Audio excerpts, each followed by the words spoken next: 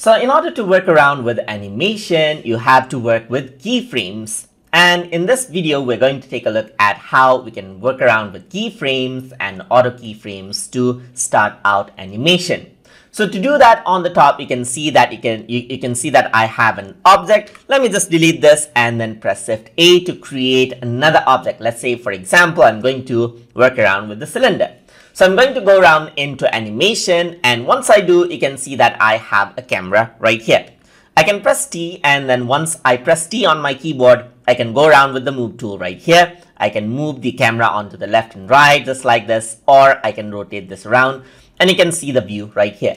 If I were to select this out, that is the cylinder, then I can rotate this around.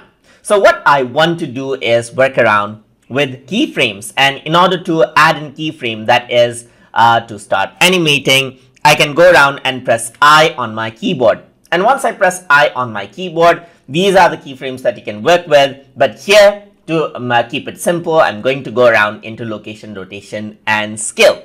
So once I click on this, the keyframes for location, rotation, and scale is added in. And right now, nothing happens. You can see that there's a timeline on the bottom. So this is the 0 frame right here. So let's say right around onto 60 frames. So this is the location, rotation, and scale that we added in for frame 1 right here. So if I were to go around onto frame 60, and if I were to rotate this around just like this, and if I were to, let's say, scale this around, let me just go around and then scale it out from the side. Let me scale this out from the side as well. And if I were to go around onto, let's say, for example, move, I'm just going to move this around, then what happens is that now the location, rotation, and scale for this object has been changed. But the keyframe has not been added in frame 60 yet, so I'm just going to go around and press I on my keyboard, go around into location, rotation, and scale, and then the keyframe is added.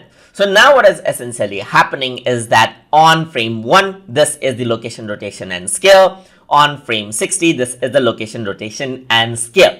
So if I were to scrub this through, you can see that the in-between frames are actually automatically there. So if I were to go around over here on the beginning, press space on my keyboard, you can see that it actually plays around as an animation right here. So that is how this actually works out.